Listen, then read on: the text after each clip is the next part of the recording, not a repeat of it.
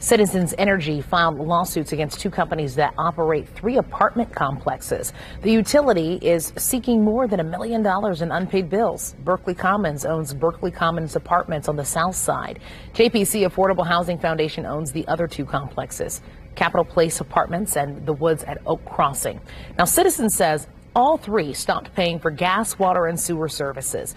The company is also asking for the creation of a trust for funds the owners collect from residents for utilities.